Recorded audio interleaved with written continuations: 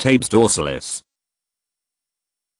Tabes dorsalis, slowly progressive degeneration of the spinal cord, that occurs in the tertiary, third, phase of syphilis a decade or more after originally contracting the infection. Among the terrible features of tabes dorsalis are lancinating lightning-like pain, ataxia, wobbliness, deterioration of the nerves to the eyes, the optic nerves, leading to blindness, urinary incontinence, loss of the sense of position, and degeneration of the joints, Charcot's joints. Tabes is the Latin word for decay. The term tabes dorsalis was devised in 1836 when the cause of the condition was thought to be wastage of the dorsal, posterior, columns of the spinal cord, well before it was recognized as part of late syphilis.